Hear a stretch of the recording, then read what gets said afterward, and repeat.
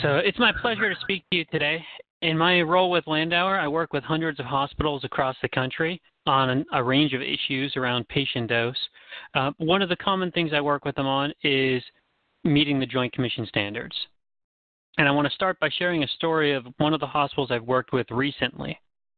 So this hospital wanted to meet the Joint Commission standards specifically around patient dose and the new requirements for looking at fluoroscopy patient dose.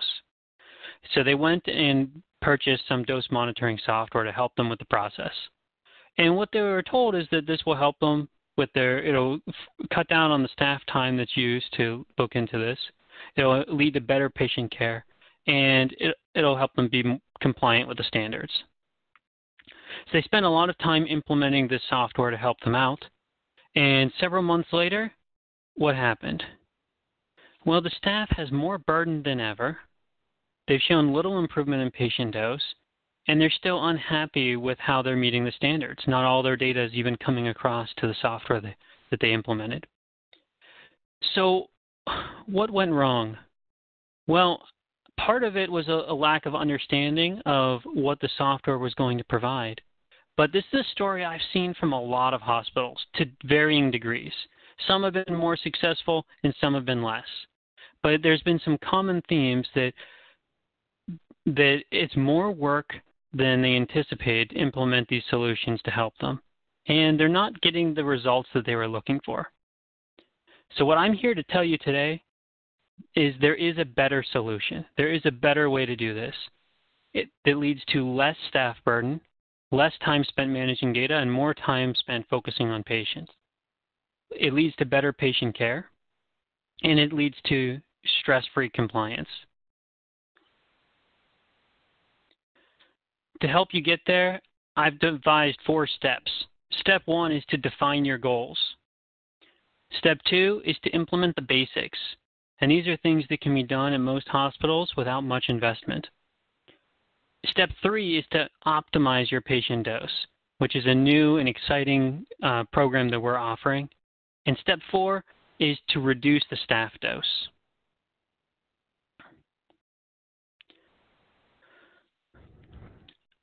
When we're looking at the risks from fluoroscopy, I think it makes sense to start with what are the effects that patients see.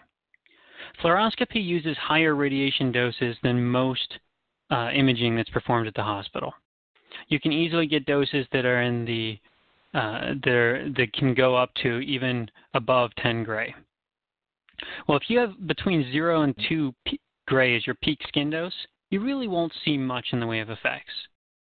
Between 2 and 5 gray, you might see some temporary effects, but nothing long-term.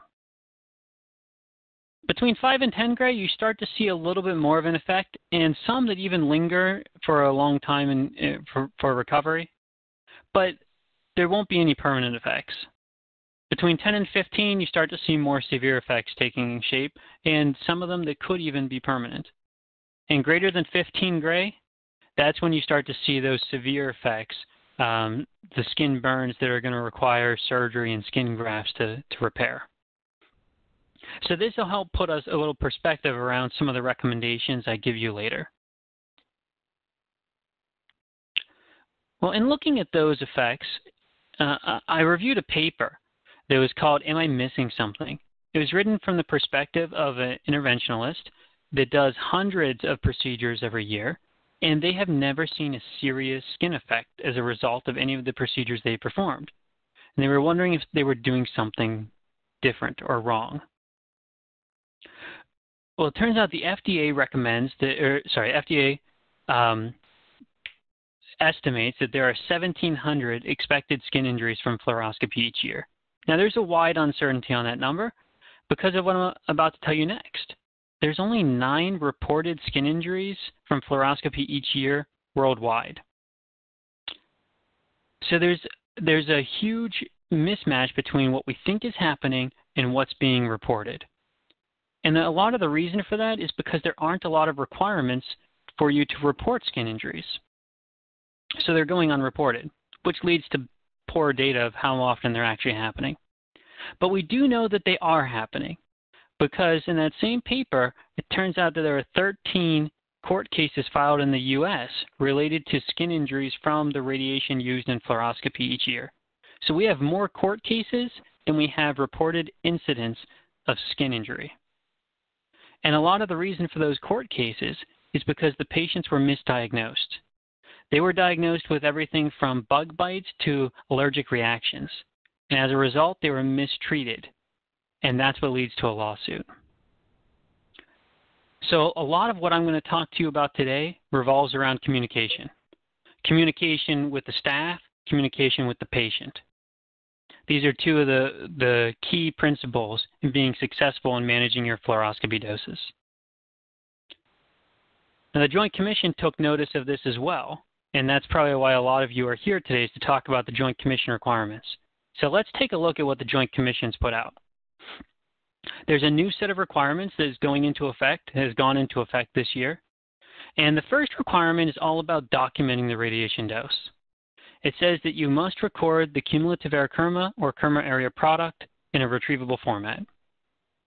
They do say if your system does not support the cumulative air kerma or kerma area product, then you can record the fluoroscopy time and a number of images. And that's important because there are a lot of older pieces of fluoroscopy equipment out there, and hospitals may be looking to upgrade them, but it might take some time. So having a way to meet the standard with the older equipment is really important. Now note that this element of performance does not apply to fluoroscopy equipment used for therapeutic radiation or for mini C-arms.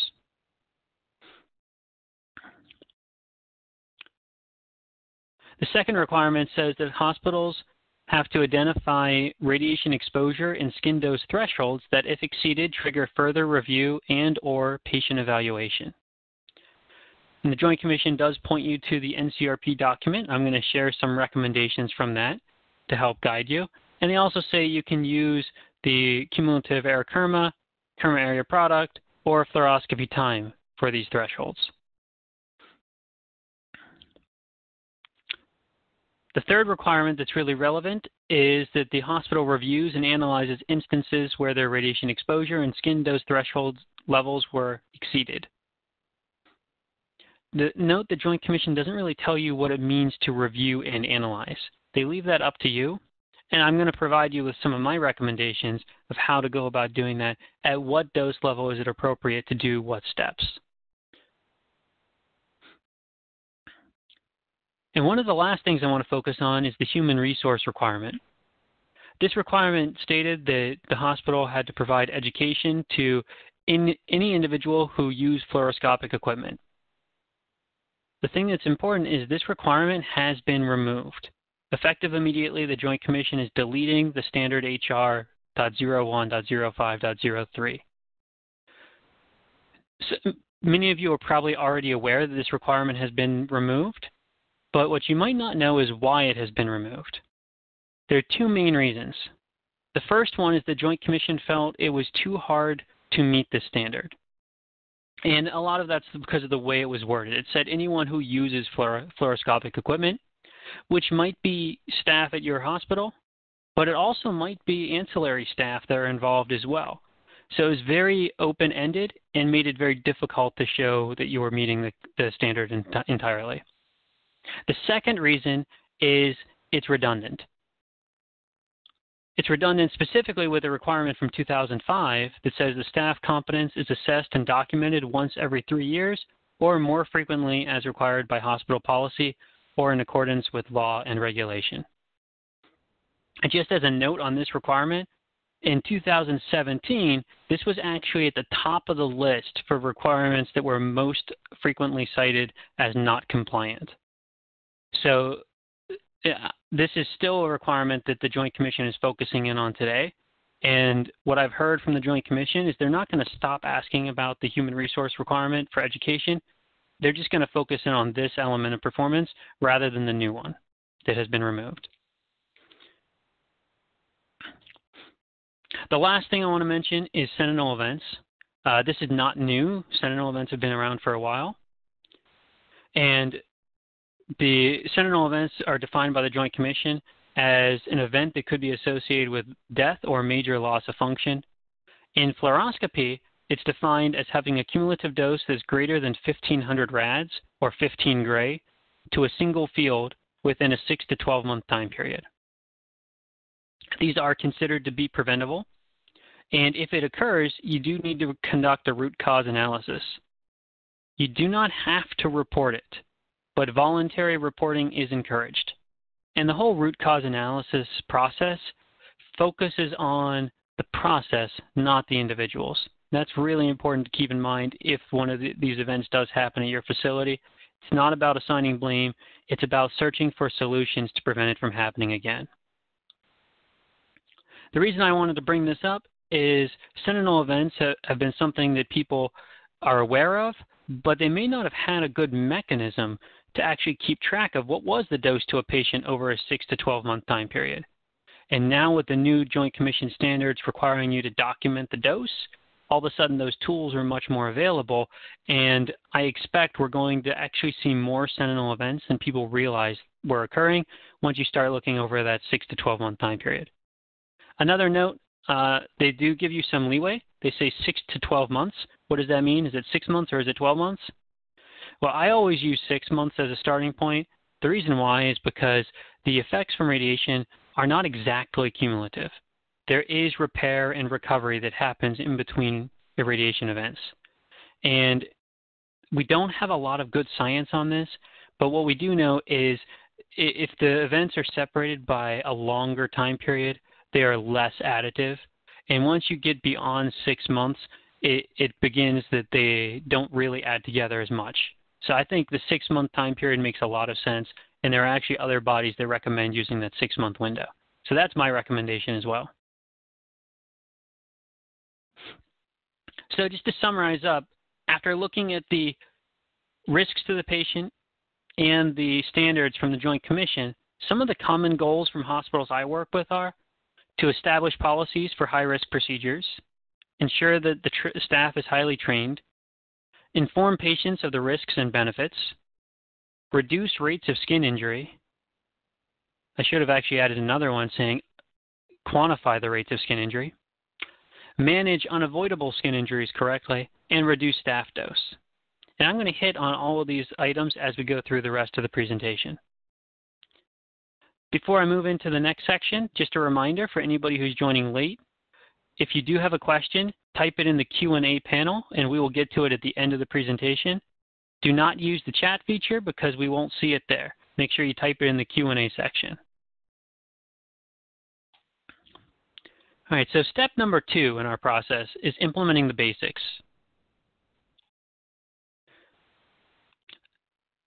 There was a paper that came out that looked at a number of root cause analyses that happened as a result of high doses in fluoroscopy. And here's what they found as the most common corrective actions taken. The top 3 were developing policies for high-risk procedures, staff education, and improving policies for high-risk procedures. So these 3 account for over half of the corrective actions at these hospitals. I think that's really telling because this all focuses on having good policies in place and having highly educated staff. If you do those things, you can cut down on the vast majority of high-dose events that occur. So we're going to focus in on those areas in this section titled Implementing the Basics.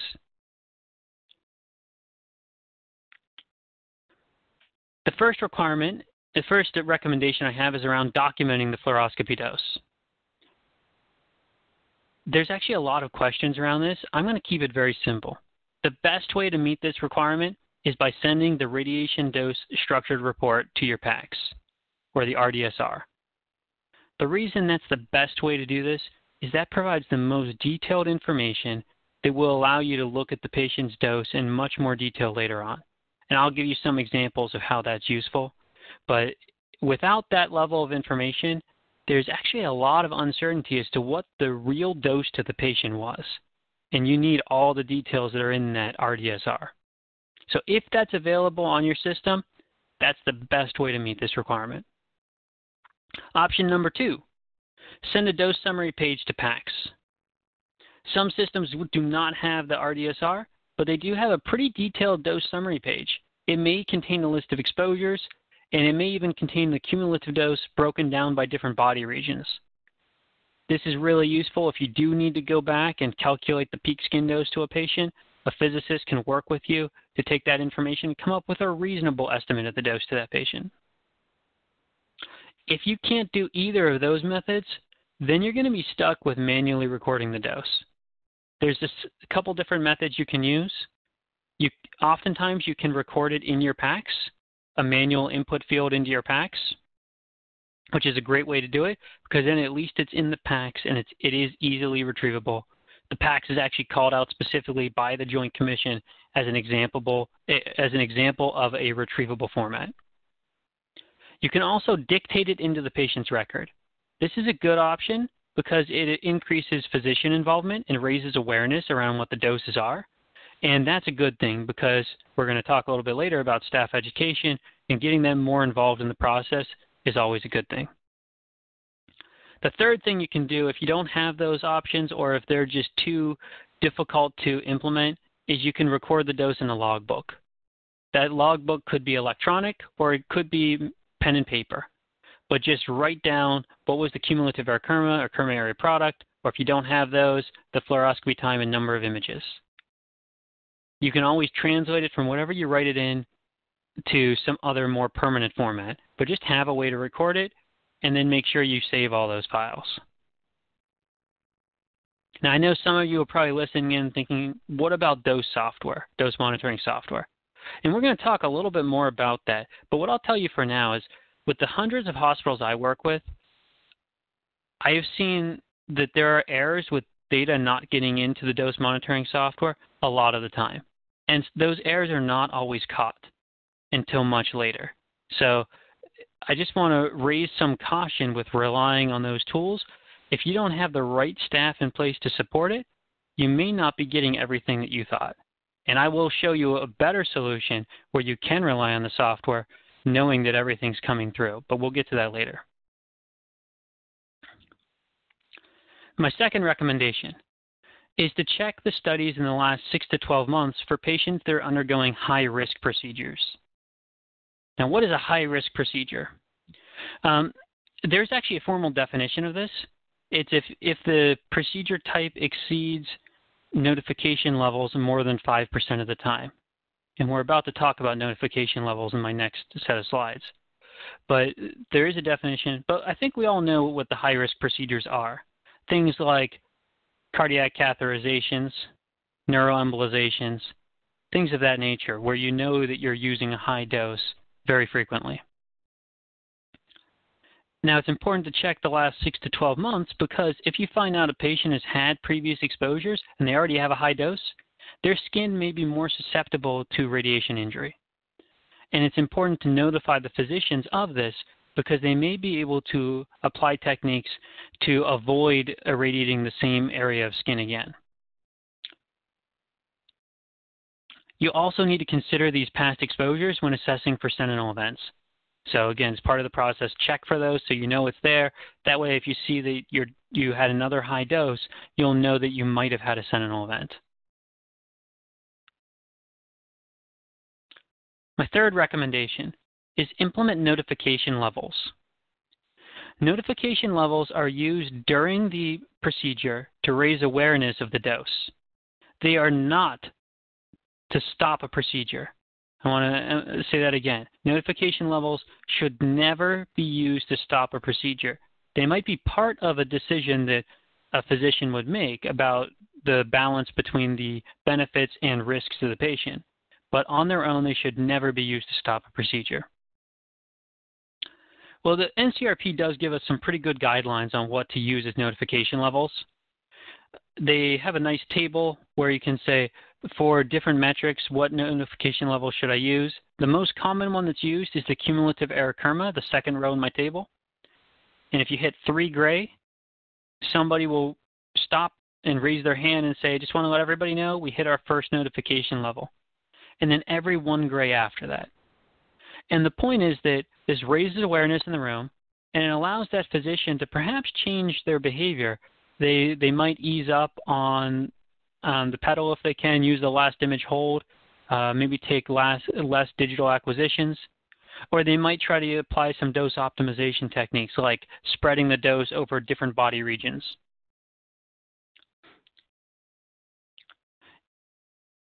Just by raising the awareness of the people performing the procedure, what you'll find out is the number of really high dose events drops just by implementing this one recommendation.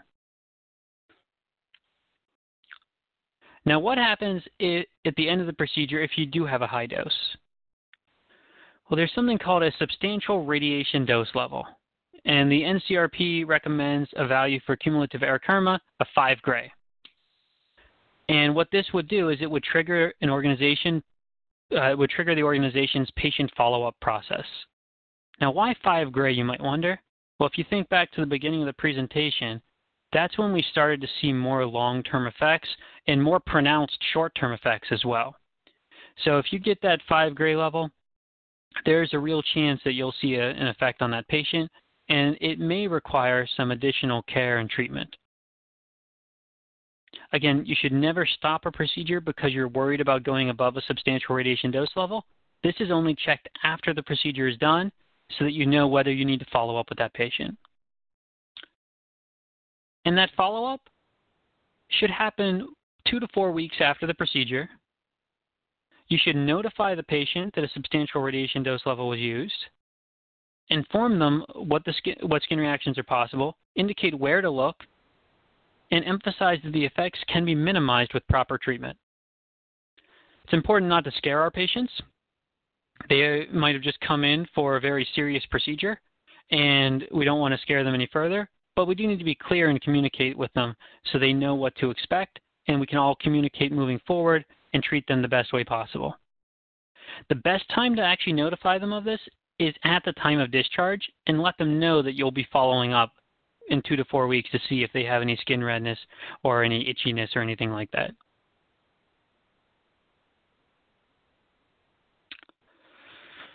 If you have a dose that gets above 10 gray, I recommend performing a peak skin dose estimate.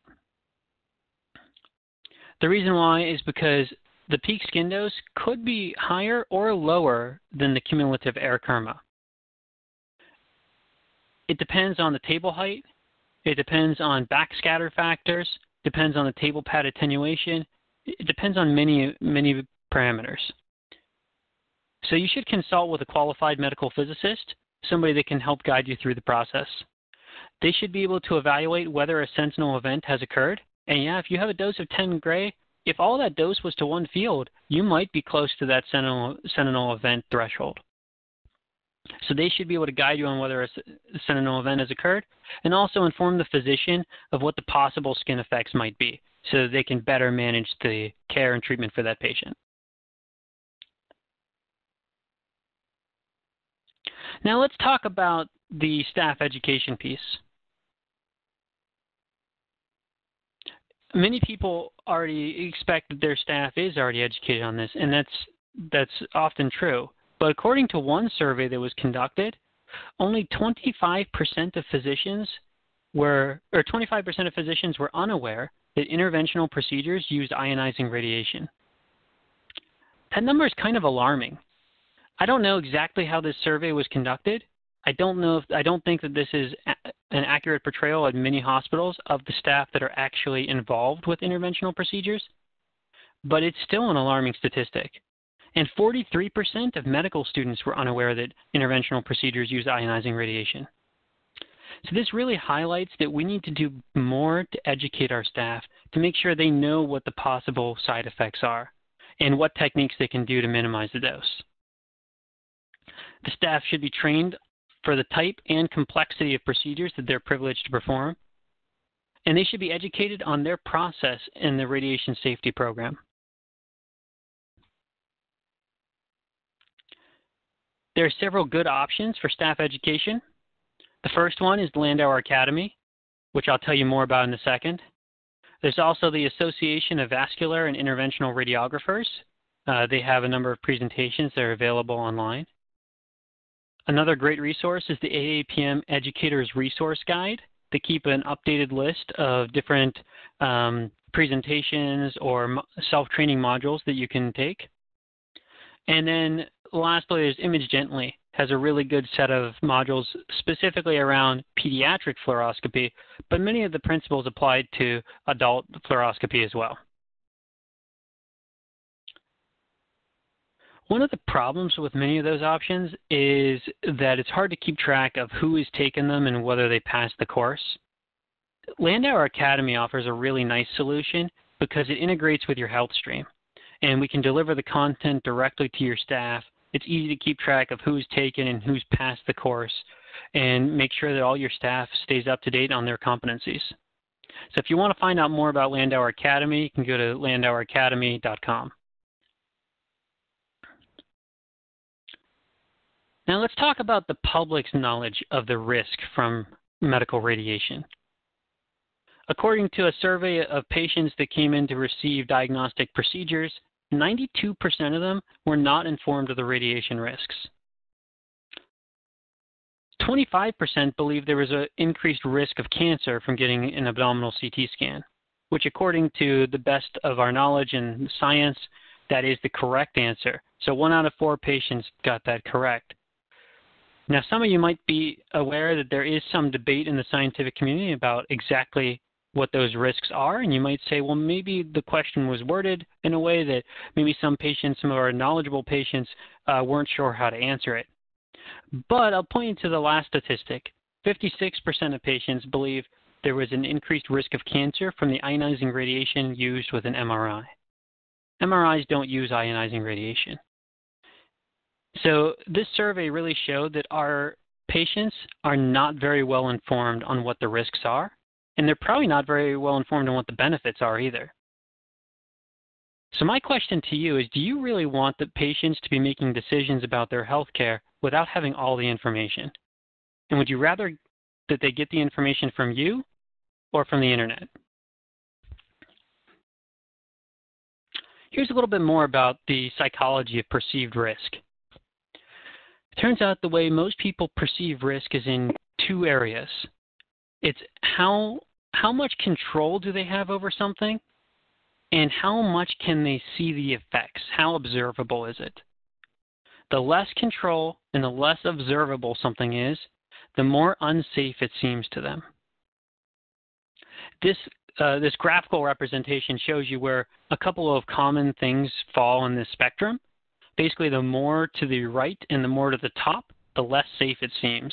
The more to the left, the more to the bottom, the more safe it seems.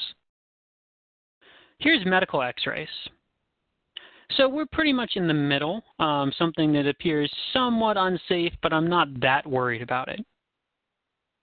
But to put this in perspective with other things that people encounter in daily life, medical x-rays were perceived as being more unsafe than chainsaws, driving, and alcohol.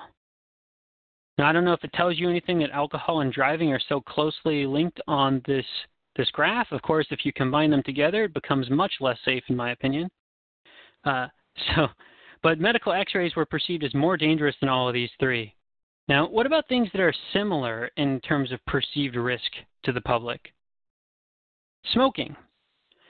Smoking was somewhat less controllable than x-rays, according to the survey, but it was considered more observable. So it's about the same in terms of overall risk from the perception of the general public, and somewhat, probably even somewhat safer than medical x-rays is police work and firefighting. If you want to look for something that the public perceives as really unsafe, nuclear power is the #1 option. This is kind of surprising because the experts tell us that nuclear power is actually very safe and has very little health effects, but that doesn't match up with what the public perceives. The only way to counteract this is to provide the best information you can to your patients. And one of the ways that's done is through informed consent. You don't need to use informed consent for every diagnostic procedure done at a hospital that might use radiation. If the risks are small enough or not even well enough known, it doesn't make sense to use informed consent. But if you're performing a high-risk fluoroscopic procedure, then informed consent definitely makes sense. And you want to tell the patient about what are the risks, what are the benefits, are there alternative treatment options, and finally get their approval to proceed.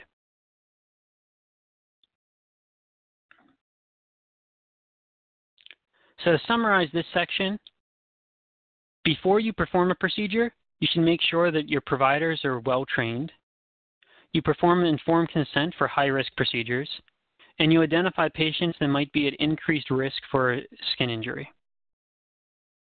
During the procedure, implement notification levels to raise awareness and reduce the dose rates as is reasonable for that patient.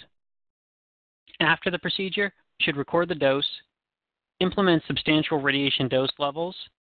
That'll tell you if patient follow-up is necessary, and perform dose estimates as needed. Again, before I move into the next section, I want to remind everybody that you can submit your questions to the Q&A section. Again, don't use the chat feature because we won't see them. Submit them to the Q&A section. We'll get to them at the end of the presentation. All right, let's talk about step number 3, optimize patient dose. Optimize is a new offering from LANDAUER. What it does, it includes automated data collection for CT and fluoroscopy, unlimited physics support,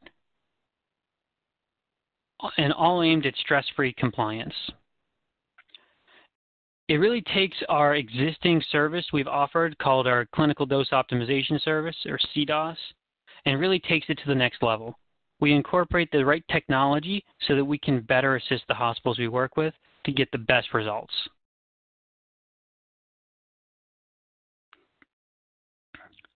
You might be wondering what makes Optimize different than some of the other solutions that I alluded to at the beginning of the presentation that some hospitals have struggled with. Well, the answer is really our group of experts that's working with you. Optimize isn't just a software solution where you're left on your own to figure out what to do with the data. It combines software and the service together to give a complete offering. When we do the setup and implementation, we make it pain-free. We validate your data, map all your CT protocols to a common nomenclature, and we help set expected dose ranges. Then we monitor the data that's coming in. We notify you of any equipment downtime. We review your dose incidents and provide recommendations on how to follow up with those patients. And we review any CT protocols you have as well. And we advise you on what to do to optimize your CT protocols. We provide dose estimates to manage patient care, specifically in fluoroscopy. That comes up a lot. And we provide suggestions to reduce the frequency of dose incidents. Finally, we resolve issues with you as a team. That's why we offer unlimited support.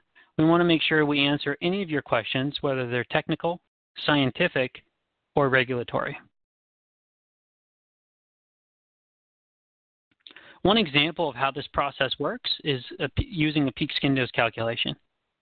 There's actually a hospital we work with, I was speaking with earlier today, where they had a patient come in and the dose was estimated to be more than 10 gray. We were able to take the radiation dose structured report and use that to look at every single exposure. What was the angle? What was the table height? How was the patient positioned? And reconstruct that dose to create a peak skin dose map. From that peak skin dose map, we can tell what was the true peak skin dose to that patient. And then from that information, now we can start to say, how can you really manage that patient? Without that level of detail, the accuracy on peak skin dose estimates is not very good. They're accurate to within about 50%. If you have all the detail from all the exposures, you can get to be much more accurate.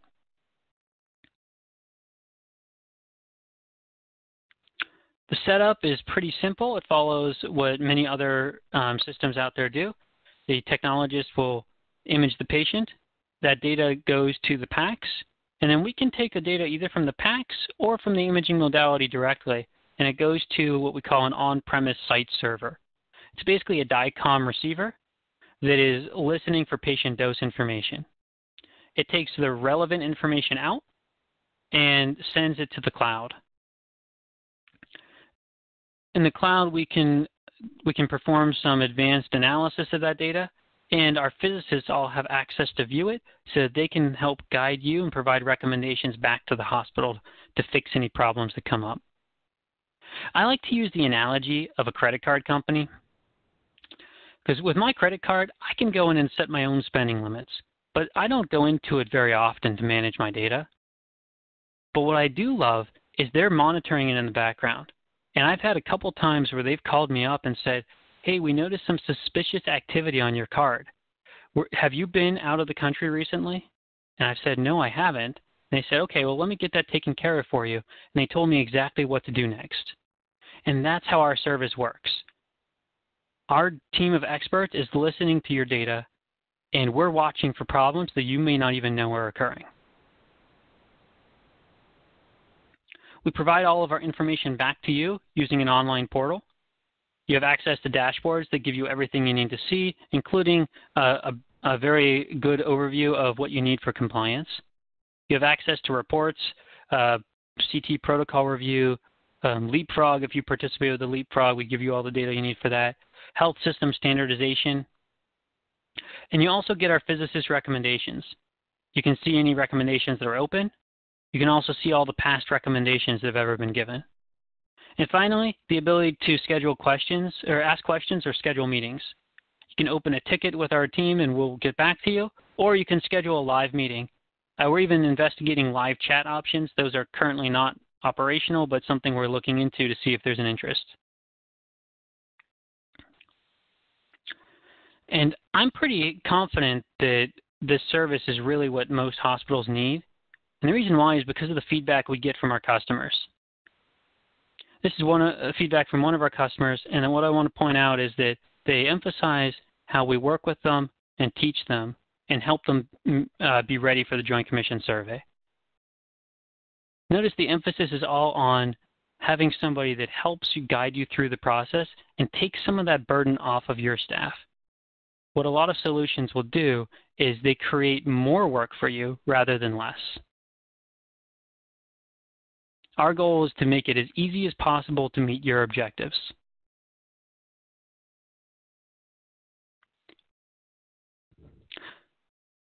Another reminder, if you have any questions, submit them to the Q&A section, and we'll get to them at the end of the presentation. I'm going to move into step number 4, which is on reducing staff dose. There are risks associated with working in the fluoroscopy suite. Papers have shown there's an increased risk of cancer for the staff members involved. There's a significant increased risk of cataracts. And we know that this is related to the radiation that they're being exposed to, because 67% of all cancers are on the left side of the body, which is the side that's usually closest to the X-ray source. And 85% of the head and neck cancers are on the left side of the body. So the question comes up, are we doing everything we can to provide a safe environment for our staff? I do want to emphasize the risks are small in an absolute sense, but can we do anything to make it even safer? Well, one of the things people try to do is more shielding. Makes sense because you're trying to block the X-rays. But the other problem that orthopedics have is orthopedic problems are very prevalent. 28% of interventionalists report hip and knee and ankle problems. 33% miss work time due to orthopedic issues, and 60% of people report spine issues after 21 years of practice. So more shielding is probably not the best answer.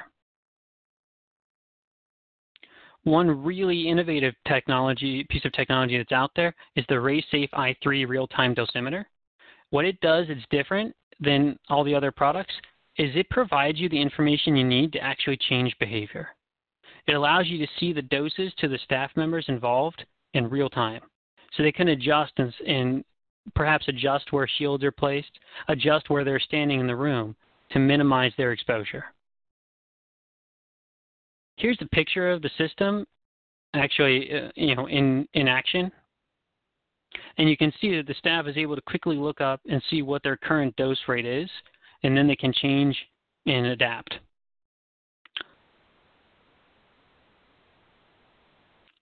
And this system has been shown to lead to real results.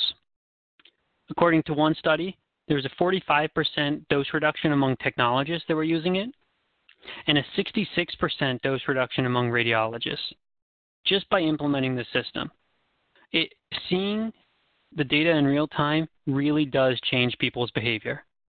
And it also makes those staff members feel a lot safer. This is a quote from one of the technologists about how much safer he felt after using the RaySafe i3 product.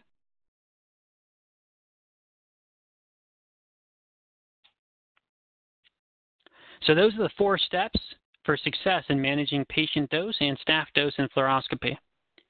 Define your goals, implement the basics, and that's where I made a number of policy recommendations, and then optimize your patient dose.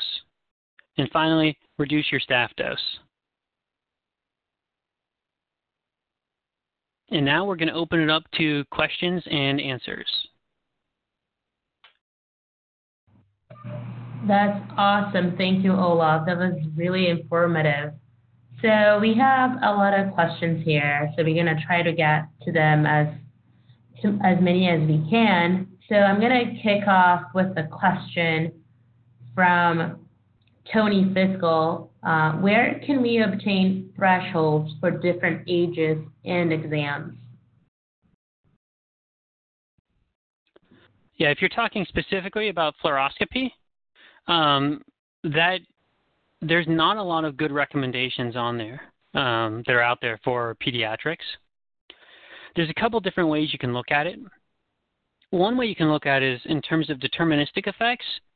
The thresholds aren't that different than they are for adults. Perhaps they might be a little bit lower because the cells in pediatrics are a little more radiosensitive, but that's mostly for cancer induction. So that's one approach that hospitals will take, is they'll just use one threshold for adults and pediatrics. The other problem is there aren't very specific recommendations for different types of procedures, and that's because we lack the data. In CT, we have a national dose registry. In fluoroscopy, we don't have that yet. Now, I am excited to announce that LANDAUER is actually working towards creating one among the hospitals we work with, so that we can actually group fluoroscopic procedures together and compare doses among our hospitals and develop better benchmarks. Say what doses are appropriate for pediatrics for different types of procedures you're performing. But right now, the data doesn't exist. That's great. I have another question here, Olav, from Max Amuro. Would you kindly comment on the Joint Commission requirement for fluoroscopy dose of staff? I'm sorry, can you repeat the end of that again? Comment on the Joint Commission requirement for fluoroscopy dose for the staff. I'm not sure which specific requirement is being referenced. If you could enter that in, that might help. What about this, Max? If you're still on the call, if you could reply on the Q&A, then I'll bring that question up again. Let's move on to the next one. Another question here is, how long do these records need to be kept? Yeah, good question. The Joint Commission doesn't really specify that. The way I would look at it is it's part of the record of that exam for the patient. So I would follow your policies, your guidelines for how long you store all the other data related to that exam. Great. I have another question here from Jackie Horn. Which medical staff member is in charge of following up with the patient if they have exceeded the skin dose during a procedure? Technologist, physician, radiologist? Who would that person be? The physician is the one who ultimately owns that.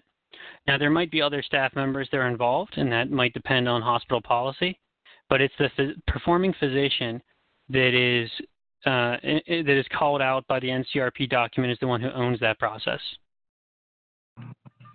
Great. Thank you, everyone, for all your questions. If you still have them, keep them coming. Here, I have another one from Robin Burke. According to the Joint Commission, do you only have to record high risk procedures, or are all fluoro procedures required to be recorded? You have to record the dose in a retrievable format for all fluoroscopy procedures, at least all procedures that are performed excluding therapeutic and mini C-arms. Great. Another question here, really good question. At what point in the care process are you seeing informed consent being used? By the ordering provider so they can prepare and not decide last minute to avoid the procedure? Yeah, it needs to be fairly far up in the process for exactly what you just mentioned. You don't want to have surprises at the last minute. Great. Let me get this one. What about in a surgery center setting? Is fluoro time recording enough? So the Joint Commission says that you need to record the fluoro. First of all, they say if you have the KERMA and KERMA area product, that's what you should be recording. And the reason why is those are much better indicators of the dose to the patient than the fluoro time. If you don't have access to them, then you can use fluoro time, but you do need to use fluoro time and the number of images. Really what they're talking about is the number of digital acquisitions you have that are involved with a higher dose. Great. I think we have time for 4 more questions here. So the next one, Olav, is when looking at previous doses in the past 6 to 12 months prior to high-risk procedures, do we only have concern about exposures at the site or sites that will be radiated? That's right. Yeah, if you find a past exposure, but it was to a different site in the body, then the effects are not going to add together. Okay. This is a question about Optimize. Is patient identifiable information removed prior to uploading data to the cloud? Oh, the question is it removed? Yes. And the answer to that is yes. We are removing PHI before sending it to the cloud. We have had requests from some hospitals to look at cumulative dose for patients, even across hospitals within a single health system. And that's something we are looking into. That would require that we take PHI to the cloud, and that's the only way that we would really have a way to do that. So we're looking into that option, but right now we remove PHI. Okay, great. I have a question here from Kelly. What is considered high-dose fluoroscopy procedures? So the notification level that's recommended from the NCRP is 3 gray, the cumulative air KERMA 3 gray. If you only have fluoro time, it's 30 minutes of fluoro time. If you exceed that on a somewhat regular basis, and the way they define it is more than 5% of the time you go above that level, then that's considered a high-risk fluoroscopy procedure. So, again, let me answer that. I want to make sure I answer it clearly. If more than 5% of the time you're exceeding 3 gray or 30 minutes of fluoro time, that's a high-risk fluoro procedure. Okay. So the next question is a clarification here. The person wants to confirm that mini C-arm doses don't need to be recorded. Is that true in all states? Could you comment on that? The Joint Commission has excluded mini C-arms from their requirement. And that applies, the Joint Commission requirements are across the whole country. Now, I am not aware of states that specifically require mini C-arms to be recorded. So in most states, you will not need to record it. I don't want to say that there are none because I haven't, I'd have to look through the requirements for every state to make sure of that, but not that I'm aware of. Okay, great. Now I'm just jumping in to see the latest questions. Does your system report results to the ACR data registry? So it's an optimized question. And to answer that, I'd say Optimize is a very new product for us, and there's still a lot of features we're adding. One of them is to become a certified DIR partner. We have not yet done that. So right now, it does not report to the DIR. It is something that's on our roadmap that we will be doing. And I also want to share with people that they may not know, but there is going to be a national registry for fluoroscopy. I know the ACR has been working on it for a number of years. And that's something that is expected to happen in the relatively near future, but I don't know exactly when.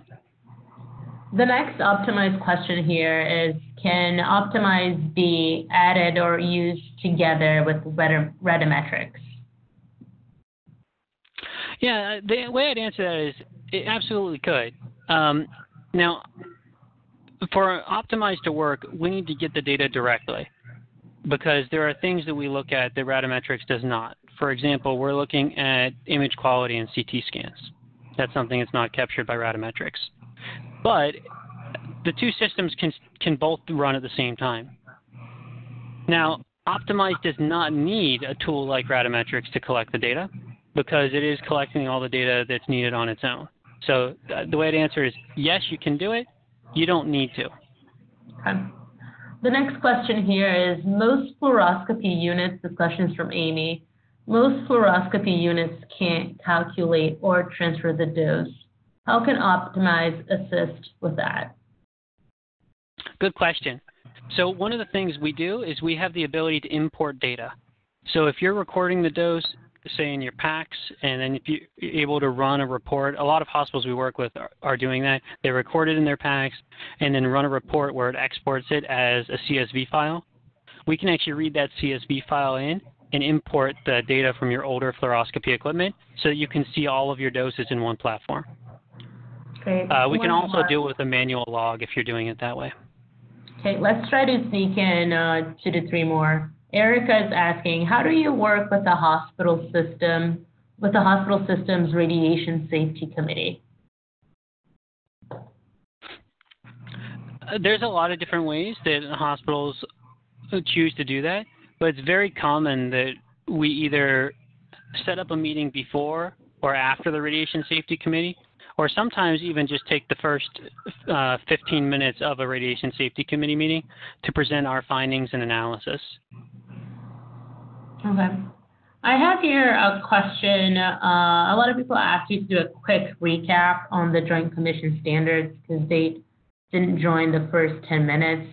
So I think this question might be a good opportunity for us to just provide a quick summary on that. So Tosha Noel is asking, is education on equipment still required by the Joint Commission for all staff, performing physicians, technologists, and auxiliary staff? Yeah, so to address that, the Joint Commission removed the human resource requirement that was added this year that was specific to education on fluoroscopy. That has been removed. And the reason it was removed, one of the main reasons, is they found it was redundant with the requirement from 2005 that said that you need to ensure the competency of your staff at least every 3 years or more frequently as required by hospital policy or state regulations. So there was already an old requirement that said you need to ensure competency, which includes continued training. And they felt the new requirement was redundant and a little bit too open-ended, making it hard to demonstrate compliance. So the new one's gone, the old one's still in effect. Good. I got a request here for you to please quickly repeat the answer for the surgery center settings. It was, what about the surgery center settings? Is fluoro time recording enough? Yeah, just to quickly repeat it, the answer is if you don't have KERMA or KERMA area product, then you need to record the fluoro time, but you also need to record the number of images. All right. And then this other question here is from Veronica. Is a 72-hour follow-up on patients too soon to do? In 72 hours, you won't see a lot of the effects. You might, depending on the dose level, you might see some, but oftentimes the effects from radiation take a while to appear. One of the things I didn't put in here just for the sake of time is to look at the progression of the skin injuries. And it really does take a little bit of time to see the full effects. And then sometimes what you'll see in the really severe cases is it actually starts to get better.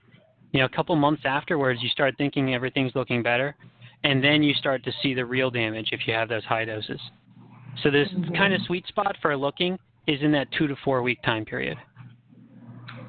Great. Another question here from Nancy. What parameters are included in the optimized report? Well, it depends a little bit on which report we're talking about, but we can look at all of the parameters that are available. So, like in fluoroscopy, we run data that looks at the cumulative error kerma area product, fluoro time. We can look at the peak skin dose. We can look at what equipment was it performed on, who was the performing physician, how much time was fluoro time versus acquisition time. You know, there's a lot of different things that we can look at. And in the world of CT, there's probably even more parameters. So it's a little hard to answer because there's a lot that's looked at. Great.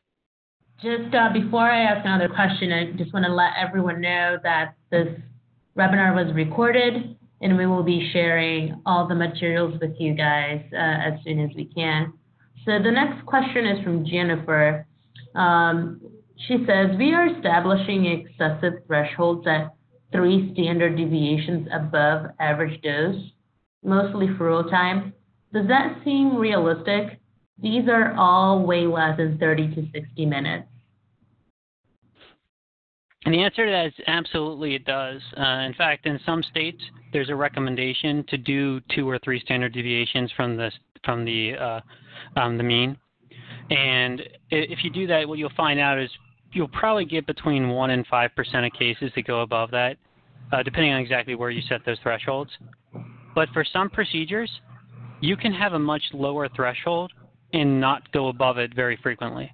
Like, you know, a barium swallow is totally different than a cardiac catheterization. Okay. So yes, it does make sense. All right. So this question is from Amy, and I apologize if I'm reading the acronyms wrong.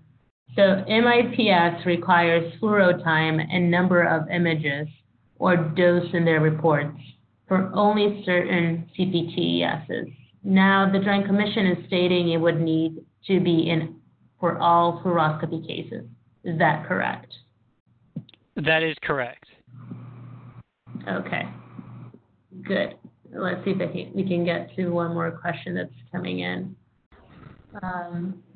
This question is from Mark Steely. How does Optimize handle changes in equipment identifiers that may occur during a software upgrade to avoid unknown equipment being created?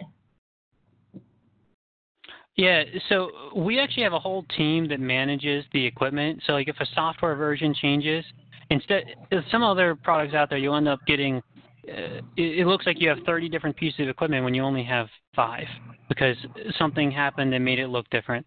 We have a whole team that manages that for you, and we look for any changes, and we make sure we merge that equipment. Most of the time, you don't even see it happen. We might ask you to confirm and say, hey, it looks like we see these 2 pieces of equipment that look like they're actually one. Can you just confirm that before we merge it? But yeah, that's part of our process. Mm-hmm. Yeah, I think the same person also asked, can you clarify what is the benefit of Optimize versus the DIR? They're really in very different categories. So what the DIR is, it gives you benchmarks from across the country, and you're participating in building those benchmarks. Now, that is something that we can do at LANDAUER as well, but Optimize is really a service that's designed to help you manage your doses using software to assist it. So whereas the DIR is just collecting and giving you benchmarks, we're looking at the data, analyzing it, providing you with recommendations and advice, and helping guide you through the whole process. So I actually look at both of them working together. Awesome. So this question is from Troy. We've been here for about an hour, so I want to respect everyone's time. I'm going to ask 2 more questions. And all the other questions that we didn't get to, we will try to get to you via email latest next week. So 2 more questions here. One from Troy. Why would the number of images be important in fluoroscopy when those images come from the accumulated time of fluoro? I think what the Joint Commission is really talking about is the high quality images that are required, because those ones are associated with a much higher dose. So if you're taking a high quality image to record, you need to capture how often you're doing that. Great. I think this is a really good question to close the webinar. So it's from Sherry Brock. What are the essentials to include in a fluoro policy? Yeah, to answer that, I would say it starts with, you have to look at is what you need to do before, during, and after the procedure. And I summarized it a little bit earlier in my talk, but just to state it again, before the procedure, you need to look at whether informed consent makes sense and look for past exams to see if the patient's at an increased risk of skin effects. During the procedure, you should use notification levels to raise awareness in the room, and you should try to implement dose reduction techniques where you can. And then after the procedure, use substantial radiation dose levels to determine if patient follow-up is necessary. And you should consider performing peak skin dose estimates if you go above 10 gray. On top of that, I would also say staff education is really critical. Mm-hmm. All right. Any last words, Olav, for us to close the webinar? No, I thank everybody for participating. And if you have any more questions that you haven't been able to answer today, feel free to reach out to us, and we'll do our best to get an answer to you. Yeah. Would you mind going to the next slide? I just want to share here our email. So any questions, please email marketingfeedback@landauer.com. Any comments, suggestions, questions, we will get back to you as soon as we can. And if you want to learn more about Olav and his team, we also have information here at landauer.com/optimize. Thank you so much for attending, and stay tuned for the next webinar. Thank you.